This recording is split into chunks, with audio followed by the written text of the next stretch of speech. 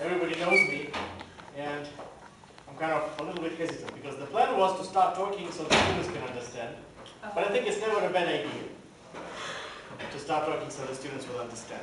And the talk will be not about something I'm doing. The talk is about something that Papadimitriou, the name is familiar to many of you because he's the author of many textbooks and the big authority in computing complexity, is doing now. And it's very interesting because it relates to this notion of NP-Hardness. NP-Hardness is something that kind of people are familiar with. Many people outside computer science have no idea what that means, are very familiar with that. And recently there was a very embarrassing situation. I don't know if you looked at your communications of ACM yet. There's letters to the editor. And one of the letters is about some researcher who wrote a paper in which he mentioned somewhere in brief that some problem is NP-hard, which means it cannot be solved in polynomial time. And then somebody corrected that, well, you should be saying that it's only if P is not equal to NP and so on. And this guy, without thinking too much, replies, he's clearly not a specialist in theory, that NP actually stands for not solvable in polynomial time. Oh no! Right there on the communications of ACM. So I cannot assume that even professors in this department, hopefully everybody knows that. But it's it's difficult to say. It's like I recently quote Dr. Ward because I was talking with my colleague Nguyen from NMSU. And he went into this mood where all faculty wanted in time good, how bad the students have done on the test. And he said, they don't even know what a latent variable is. And I was so kind of shocked by the force of his confession that I was afraid to confess that I don't know that either. Lord Nigel on the hallway, he was running to the class, I looked on the Wikipedia, now I know what it is. But that's one of those things. So, this is the no. What I'm saying is that where does all this start? So I'll just brief overview. Need to distinguish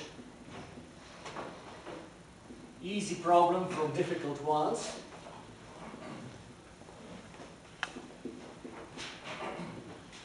Then there will be the traditional approach, which I will very briefly mention. There will be no proofs. Well, too late to unscare people who didn't come, but at least so that you are here, you won't be scared. Traditional approach, which is NP completeness. Then new problems that are not covered, and the new idea of Papadimitriou. Okay, so, and the new idea will be new problems. They are about Nash equilibrium, for those who may be familiar with it a little bit. And the thing that I try to look up on the Wikipedia or the Twitter is, so every time you get a haircut, no matter how you comb your hair, there is a point where the hair goes in different directions. How do you call it in English? It's the cowlick? Yeah. Yeah. What? Cowlick. Cowlick. Yeah, I think that's where the cowlick might occur. Cowlick, literally. Okay, so it's not cowlick, like two words. Okay. But it doesn't necessarily have to. Okay. So there is a theorem that cowlicks always exist, and computing this cowlick, it turns out, is one of those problems that are difficult to compute according to this new definition of probability. So first, why do we need to distinguish easy problems from the difficult ones? Well, let me put it this way. There are theoreticians who love to develop algorithms. And I hope I'm not one of them, but maybe sometimes I act like a one. And then they would like to give it to a student or to somebody else to implement. And say, this should be not that difficult to implement. And that something runs for a long time, and then once it runs for a long time, the student comes to you and says, oh, it already ran for several hours and it didn't stop. You must be doing something wrong. My algorithm works well. So, well, we know very well that some algorithms that we develop run fast and some run a long time. And it's not like wrong time that can be resolved by fact of life. Fact of life. Something that I will be telling students in CS2 on Tuesday. Some algorithms are feasible, and some are, I would say, theoretical.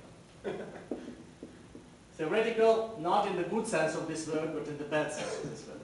In the sense that you run them and they take forever. So the normal definition is what? if something runs n square, n cube, logarithm time, then it's good. If something runs exponential time, that's bad. Why is it bad? Because what does it mean, exponential time? Like many exhaustive search algorithms. It means that if n is about 300 or 400, then I don't want to waste your time, but you need more computation steps than the whole lifetime of the universe. So, well, it depends on whether you believe in cosmology or God's creation, but in both cases it's logic.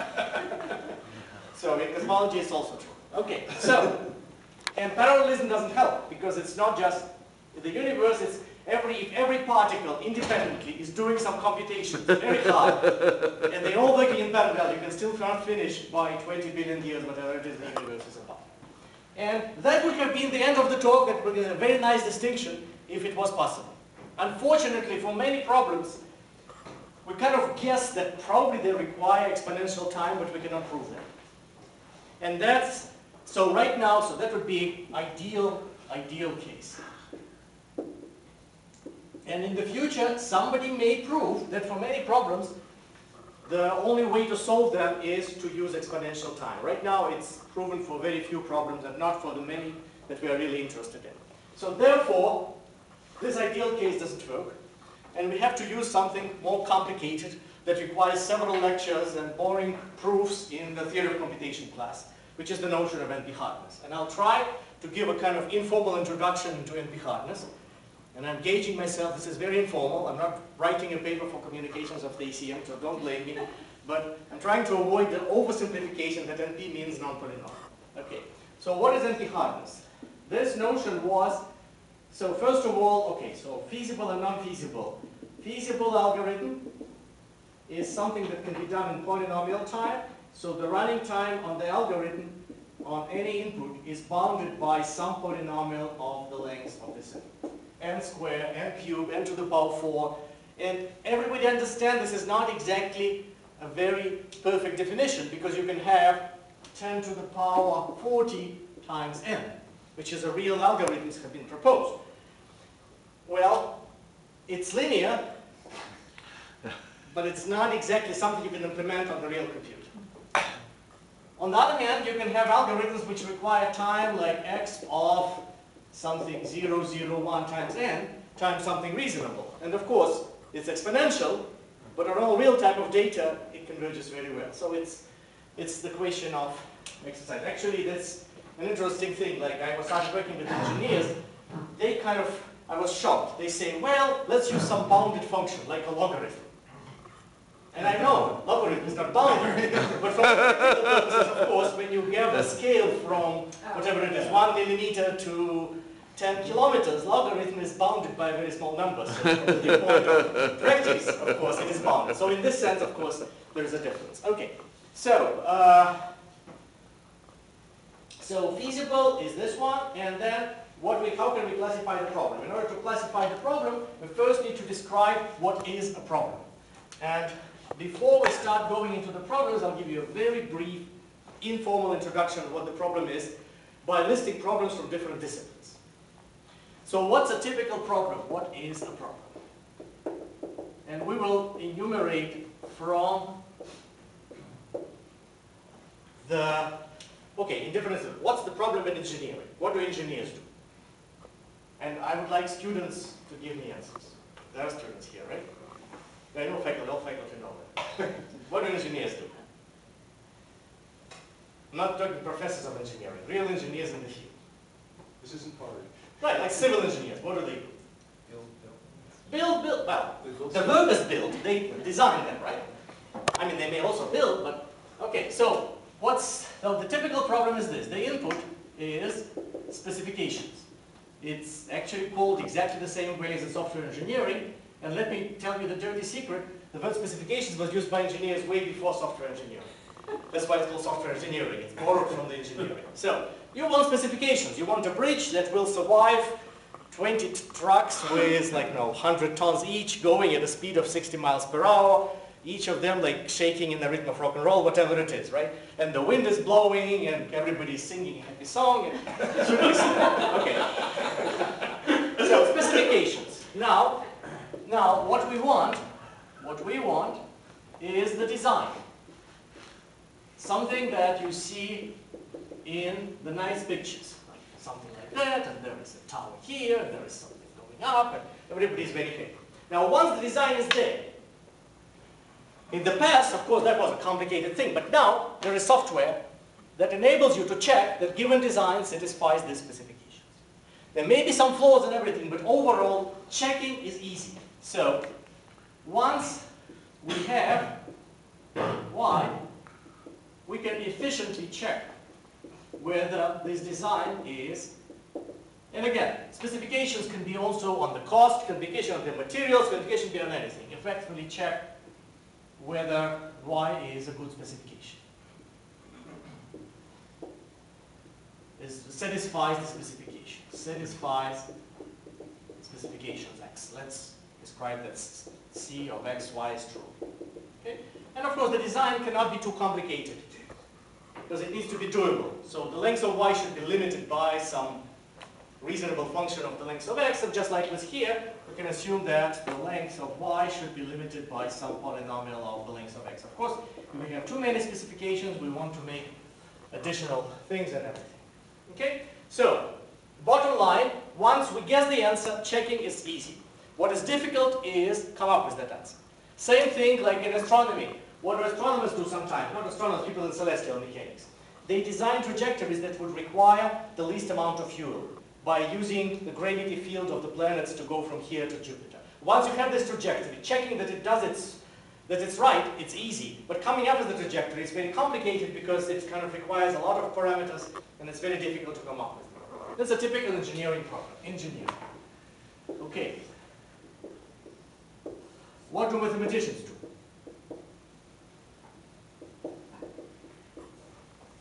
Okay, torturing students with complicated formulas. But other than that, anyway, guys, you know what mathematicians do, right? Prove. Okay, proofs. They're not computing anything, by the way. It's not what mathematicians do. We are computing. They may be designing algorithms sometimes, but they're not. They're proving. So what's the proof? What is given? Input given is a statement, a precise mathematical statement X. It could be some complicated formula in combinatorics. It could be some theorem about calculus, whatever it is. What do they decide out? What we want? What we want is a proof of either X or negation of X. So we want to either check, prove this hypothesis or prove that this is wrong. Wait a second. Practically, my impression was that mathematicians don't tend to prove on demand, but instead observe, realize that they can come up with a statement of something that's useful in general, and then which they can prove. And okay. So engineers also sometimes don't do it on demand. But I'm just describing the formalized part of what? I thought the fuzzy logic guys were doing that, and they wouldn't prove either X or not X. Yes, they are. Well, they also go and they prove degrees of it. No. They prove the theorems. They prove the theorems. Fuzzy logic is not about proving something. Fuzzy logic is what is going on inside. You're confused about fuzzy logic. Yeah. So when you prove a theorem, it's a theorem and the theorem is true or not. It can be a theorem about fuzzy logic, it can be a theorem about anything else. And actually you could include in that models, right? Analytical models. But you're not proving the model, but you're basically validating whether the model in fact. Yeah, but that's a little bit far away. Yeah, I'm just well. trying to describe it as a very well formulated problem. Yes, sometimes people do creative things, like engineers. Just design a bridge that is beautiful. That's impossible to formalize. I'm describing the formalization. This is a large part of mathematicians' activity. When you're a PhD student, your professor gives you a problem, or if it's a good professor, not one problem, gives you several problems, and hopefully you will solve one of them, and you try to find the proof of one of them. If you are trying to be a Fields Prize winner, what you do is you find some famous problem and you try to solve it. Okay? Yes, you need to modify maybe, but that's kind of okay. So again, once the proof is there, how can you check it? Well, if the proof is described in a way mathematicians normally describe, it's trivial, blah blah blah, it's very easy to prove, then it's difficult. But when it's described in all the boring details, checking the proof is something that computers can do. Actually, even already in the 60s, the early computers could check the proofs once they described in a lot of detail. So checking is easy. Once we have y, we can efficiently check. And again, what is needed, and this was a subject of controversy after the famous computer-based proof of the four-color theorem, when the computer produced a proof that at first nobody could check. So what we need to do is to make sure that this proof is not too lengthy. It is bounded by some reasonable polynomial of the length of a statement. Otherwise, you produce something, how do you know it's a proof? With four-color problem, they simplified that because they came up with a proof which was much easier. Yes? I think I agree with Pat. Not just two suggestions here. I would say what we want is to prove X in light of theory T, and then you check what is checked. No, but I mean, the word proof means proof in some theory, of course. How else can you prove? Well, but you can change the theory. That is your Y. No. If you change the theory, that's... Well, that's it. So you're proving X in light of this theory. Let's begin. Theory is given. If you can choose a theory, then it's not mathematics, it's something else. Well, you can have several theories in mathematics. Well, but you can look. If you can always prove the theorem by making it an axiom, right?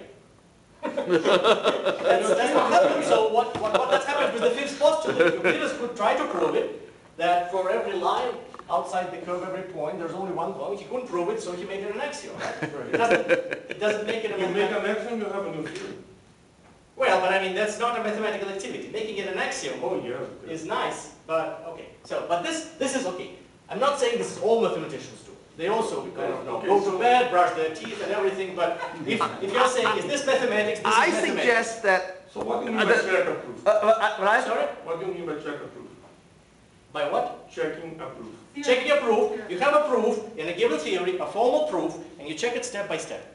What do you mean by that? Are the steps correct? How are the steps correct? Are they following the axioms? Like you have a proof in propositional logic. You have like A implies B, and you have A, and you conclude B, and you check that this is indeed the use of most exponents. Or if you're substituting into some integral, some expression, and you're checking that this substitution was done right. Basically a rule-based theorem prover. Yeah. Yeah, but then what they're doing is just going towards the theory you have. But anyway, go ahead. Say again. That depends on the theory that you Of course it depends. The theory is given. Right. The theory is given. Our objection is the following. To me, the proof means the theory is fixed. And you need to get a proof in this theory, yes. Usually, a theory is ZF, the set theory. Once you prove there, everything is okay. Sometimes, if you're not a mathematician, if you're a logician, then you want to make sure that this is proven not within the whole mathematics, but within a tiny thing without using axiom of choice. That's a very specific and a small part of that, yes. If you guys don't converge on this, would that prevent you from making the point you intended to make next? That's what happened. Okay, Because okay. the word check is kind of unbound without the theory, at least for me, but go ahead. No, it's a form of mathematics. People have used this to prove there are theorem proof checkers. They exist. Yeah, work with them. What you do is to change one to another, with the other, you the one you trust more. And No. It's not about trust. No. Trust is the wrong word here. Trust has nothing to do with math. We're talking about formal checkers, not provers as proof. There are provers that prove. I'm talking about checking the proof. I know. I'm talking about Kessler, for instance, that is a Okay. proof checker. Okay, so basically you have to trust me and don't trust Paul on that. Okay, so these are the two examples. That conversation is scheduled for after the colloquium today, actually. Sure. So, in these cases and in many other cases, you can add here physics. What do physicists do? There is no physicist here in the audience. So what do you think the physicists do? What is the input?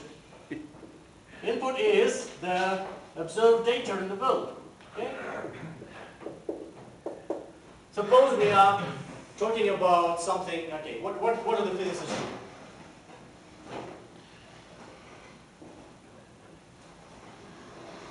Okay, I'm giving you a hint. So there is Ohm, right? You know Ohm. You know who he was, but there was a guy, right? Ohm.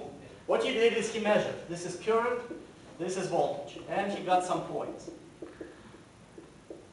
So I think they crossed to zero. construct models of the, There's a small right. So construct a simple model that explains all the data. So we want is find a theory, find a formula y that explains all the data. That's actually what Newton did. Newton had in his possession all this observable data about the planets and everything, and you can follow them and even predict the eclipses and everything, but he found a simple formula that enables you to generate all this data and explain all this. So again, once the formula, with the noise it will fit well. Okay? That's actually what Ohm did. There's a whole literature about how good it is that these guys had very inaccurate measurements. Because that way they thought it's linear, they thought it's quadratic like Galileo and everything, and only until Gauss started getting measurements, which you know what Gauss, right?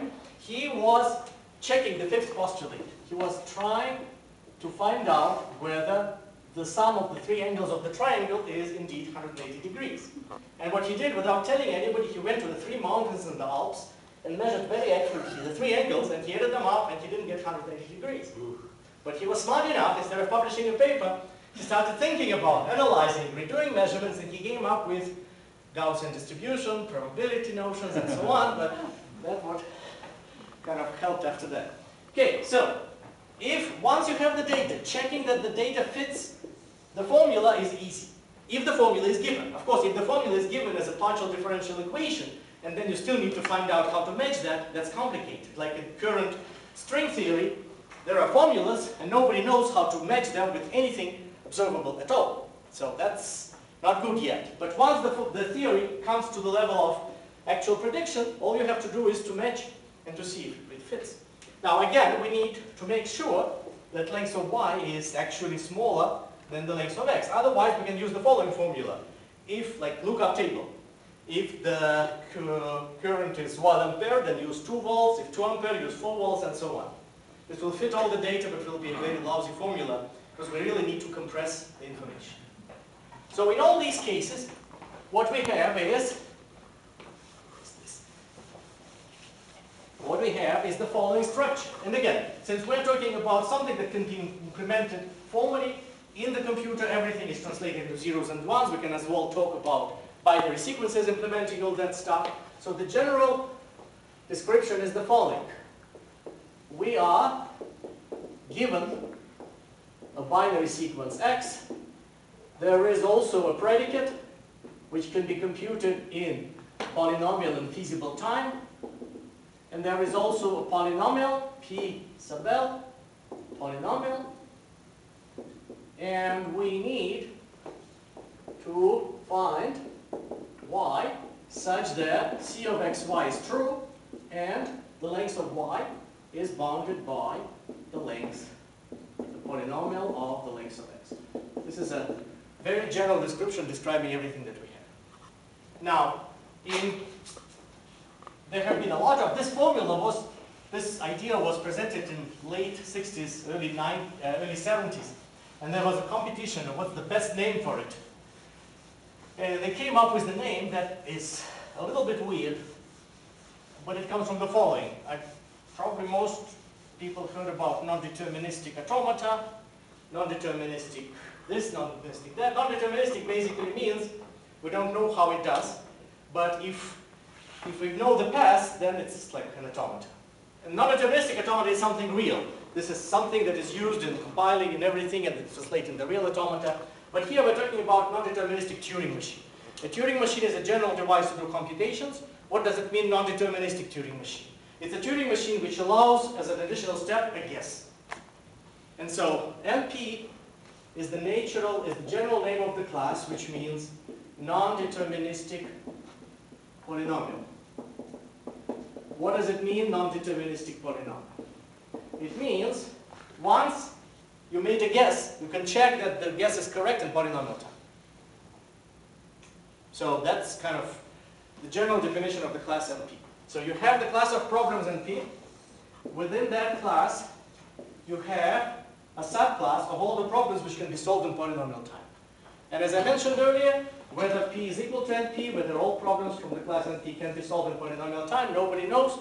This is a $1 million question. I mean, real $1 million. If you solve it, you get $1 million for sure, in addition to world fame and everything. One of the famous problems for which there is actually $1 million allocated somewhere. I hope it is in dollars. It doesn't matter. Whatever it is, euros or dollars, it's a big sum of money. Okay.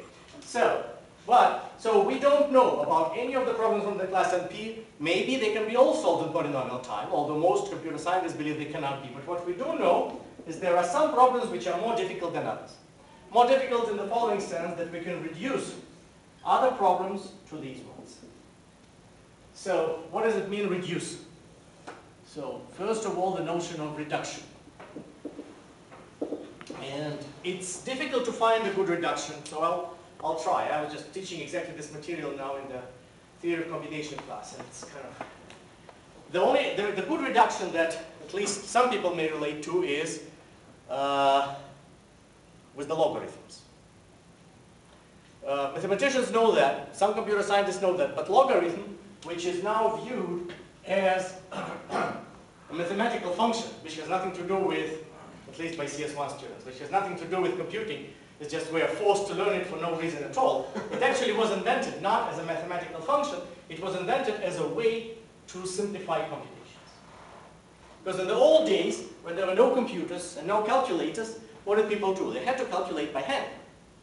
And addition is easy, multiplication is more difficult, right? Because what's multiplication? You have to have two numbers and then write this, and then add, so it's a lot of multiplication. So, what Navier came up with the following trick. He invented this function logarithm, which is basically, which is like the power to which you need raised the base to get the number. And the idea was, the property of this function is that the logarithm of the product is equal to the sum of the logarithms. And so, what do you need to do if you need to multiply the two numbers? Well, you find the logarithms, you add them. Once you add them, what do you get? The logarithm of the product. And then, you find the number whose logarithm is this one, and this is A times B. This is something that was implemented in the something called slide rule. The slide rule, you may still see, bless you, in the engineering building. On the second floor, there is a very big slide rule. In the old days, how can you tell, at least a new young engineer? He goes proudly with the slide rule in his pocket.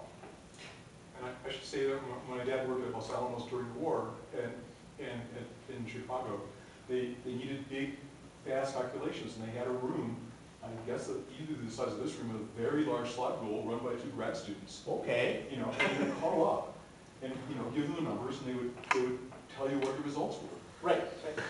So basically, what logarithm and the slide rule works on.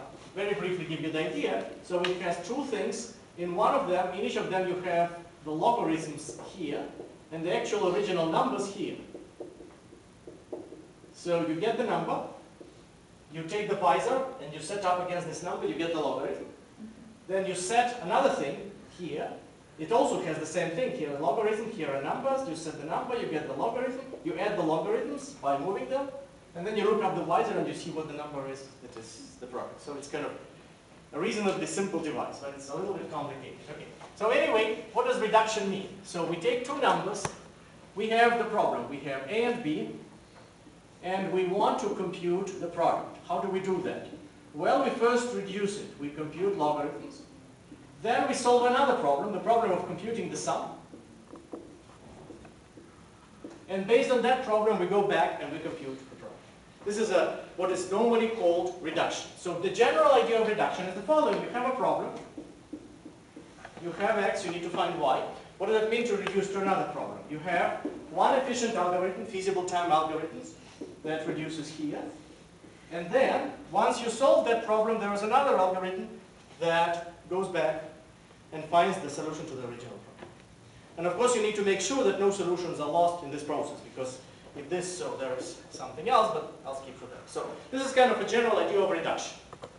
And so we say that a problem is NP complete if any problem from the class NP can be reduced to this problem.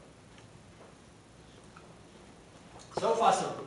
This is The most well-known problem, which is NP-complete, is the so-called, so I'll just write here, definition, reduced in the normal way. So if we can solve satisfiability fast, then correspondingly we can use that algorithm to solve all the other problems fast as well. So NP-complete problem is NP-complete if we can reduce every problem from the class NP, problem P0, from the class NP to this problem. And this is actually a general definition. It doesn't have to be NP-complete. You can have other classes, and in those classes we have also complete problems in the sense that they're the toughest. So if we want to prove that some problem is difficult, you don't need to compare it with the others. All you need to do is to prove that this is NP-complete. That means it's tough. It's like you come to the new, you move, like suppose you're in high school. You move to the new school, right? How do you prove that you are the strongest guy in the class?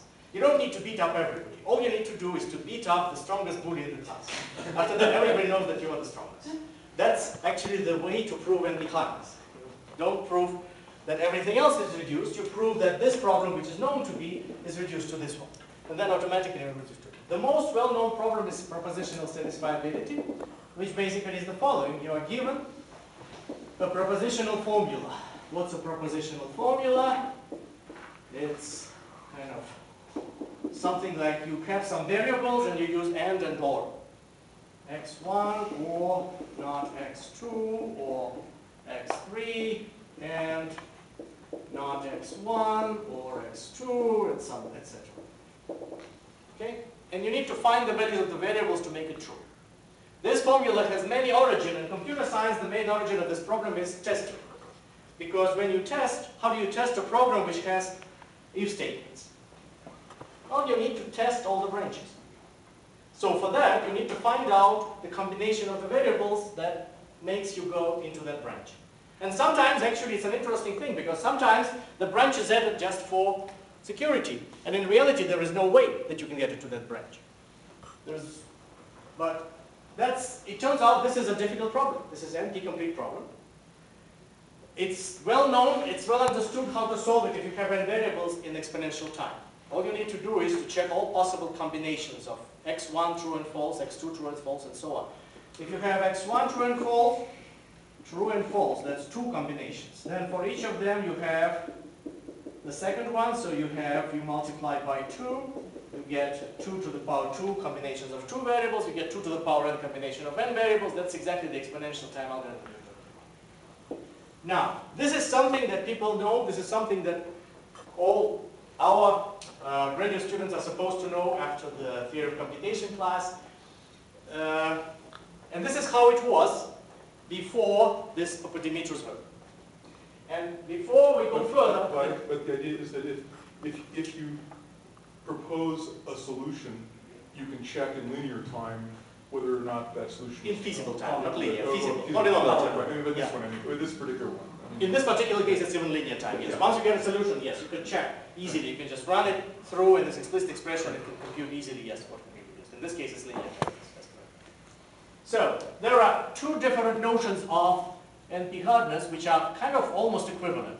Two notions. The one that I like personally because it was invented by Levin, who was originally in Russia, the student of Kolmogorov, who is now in Boston University, is exactly like this. Given x, find y. And there is another version which was invented by the two other co-inventors. This thing was invented simultaneously by 3 different people. And they had the following problem. Instead of given x, find y, check whether there exists a y. It's called decidability. Okay? So they didn't consider the actual problem of finding it. They only considered the problem of checking if solution exists. Why this is insufficient, kind of, in this case, because suppose you have this problem, right? Suppose you only are able to check whether the solution exists, but you don't know what the solution is. How will you find the solution? Well, that's easy. You take x1, you plug in here x1 equal to true, x1 equal to false. And you check if their solution exists where x1 is true. If x1 is true, the solution exists, you keep x1 true. If not exists, you put x1 equal to false. And that way, easily you can find that solution. But in some problems, this don't work, and this is the problem that we will be dealing with now. So the first problem that come with is the so-called problem of Nash equilibrium. What is Nash equilibrium? Well, you all know who Nash was, right? There was a movie, The Beautiful Mind. He was a guy who later became crazy and then became less crazy, but he was one of the founders and the Nobel Prize winner of game theory, and he came up with this idea of solution. What does it mean, Nash equilibrium? Nash equilibrium means the following, that you have several people who are doing different things and they have different preferences, they have different interests. How do you kind of reconcile them? Well, one idea is the following, that if everybody else is doing exactly the same thing as before, then you should not benefit from changing your mind. So everybody is doing the best they can do under the condition that everybody else is doing that. I'm kind of formulating it in a bad way, but I'll give you two examples, you understand what I'm talking about. First example is the famous example of prisoner's dilemma. Prisoner's dilemma can be formulated in this way. Okay, I'll start it. Like in some states, you cannot even take guns with you legally, okay? There was a story recently on the TV, I don't know, Olga watched it. Like in New Mexico, some guy took a gun out and pointed to the policeman or something. And it turns out he didn't do anything illegal. It's legal in the state of New Mexico to carry a gun. It's legal to point it at somebody as long as you don't shoot. Do you have to have any reason to point it at somebody? He said he was joking or something. No, it was not threatening or anything, just out of the blue. And then they didn't shoot you. They didn't even know, but there is a law, it turns out, in the state of. So in some states, this is not allowed, okay? It's like when we have people coming here for a conference, like in New York City. People coming here for a conference, I thought, okay, so they take photos of Mexico, they take photos of our campus, and then when the bus comes, they all take photos. Why? Because on every bus in El Paso, there is a sign, weapons not allowed inside, right? This is not something you see in New York City, okay? So basically, suppose the two criminals are caught red-handed in New York City. Not completely red-handed. There is a lot of suspicion, a lot of incomplete evidence, but they all have their guns with them, which immediately, according to the laws of New York City and New York State, makes them eligible for the prison jail term. Supposedly for 1 year, okay? So, and the question is, each of them has the possibility of either confess or not confess. And they were planning like bank robbery or whatever it is, okay? If nobody confesses, then they go to jail for carrying guns. So the first gets 1 year in jail, the second gets 1 year in jail. If both confesses to the planning of bank robbery, then because they confessed, it's smaller than the usual big term, so suppose it's 5 years. Okay? If one of them confesses, another doesn't, then the guy who confesses, his lawyer negotiates an agreement that he will be given only a conditional statement, blah, blah, blah, and so he gets maybe 0, and the other guy, so the first guy does not confess, the second guy, the first guy confesses, the second does not. So the first guy who does not confess, the second guy who confessed, he gets 0, the first guy gets the maximum. The case goes to the jury and they say, well, yes, there were 2 people trying to rob the bank, but the second confessed because his conscience praised him, and this guy is a hardened criminal, he should go to Sing Sing. They still have Sing Sing for 10 years. Same thing here. So the question is, what is the equilibrium? So it turns out that the best equilibrium here, so you would think that this is the best arrangement for both of them. But in reality, the Nash equilibrium in this one. Why? Because this situation is unstable. Under this condition, if nobody confesses, right? If the first guy does not confess, I'm the second guy. If I confess, I get my jail term decreased from 1 to 0, which is the best for me. So the only stable equilibrium here is this one, 5 and 5. Okay? So another case, which people in this room will understand, I hope so, is the penalty kick in what Americans call soccer. You know the idea, right? So there is the big gate, and there is a poor goalkeeper, and if he stays in the middle, then he has very little chances of catching the ball. So what normally he's doing, and there's usually like what is boring to Americans to watch, but what is very exciting to everybody who is a soccer fan, is that to see how they just trying to cheat each other. And so the idea is, if the guy who is setting the kick kicks here, and this guy jumps here, there's no chance. So you can kick to the left, kick to the right, jump, dive to the left, dive to the right, and if you kick in the right place, then this team, which has the goalkeeper, this team wins, the other team loses. In this case, the same, in this case, the other way around. So in this case, there is a Nash equilibrium in so-called mixed strategy. What's a mixed strategy? Instead of going in one direction, it's the same thing as, suppose somebody says, let's play the game. You think of plus and minus, I will try to guess. What's the best strategy? It's not to select plus or minus, it's to select something at random. That way the other guy cannot select. So the same thing here. You should flip a coin and either dive to the left or dive to the right. Then the probability is 1/2, and this turned out to be, and same thing for the goalkeeper, and same thing for the attacker. So this is a Nash equilibrium. Now, it turns out that Nash proved a theorem that according to some reasonable conditions, if you have finite number of players, finite number of strategies, blah, blah, blah, and there's a difference between practical and mathematical mentality. I sent the first version of the abstract, and Francois immediately pointed out that if you have infinite number of strategies, then Nash's theorem is not always true, which is correct. But for the practical purpose, if you have finite number of strategies, finite number of players, everything is good, then there is always an equilibrium. Question is how to compute it. And it was known for a long time that computing is difficult. It's an empirical fact. So, I'll just write it here. Theorem by Nash. Nash equilibrium always exists.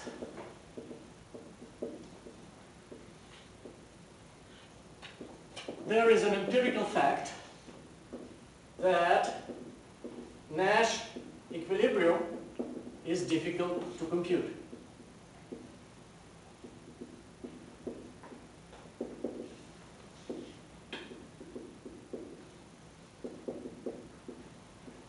So people try to think that maybe it is NP-hard in some reasonable sense.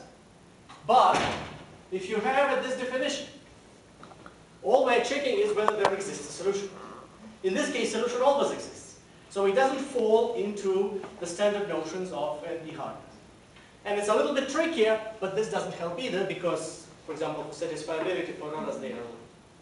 So we need a new notion of complexity, and this notion was invented by Papadimitriou and others in several of their papers. And I'll just use the cheat sheet because this is not something I remember by heart as opposed to all the previous thing. It's called PPAD.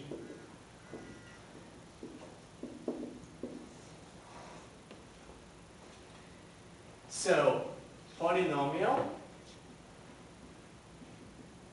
parity, argument for directed graphs.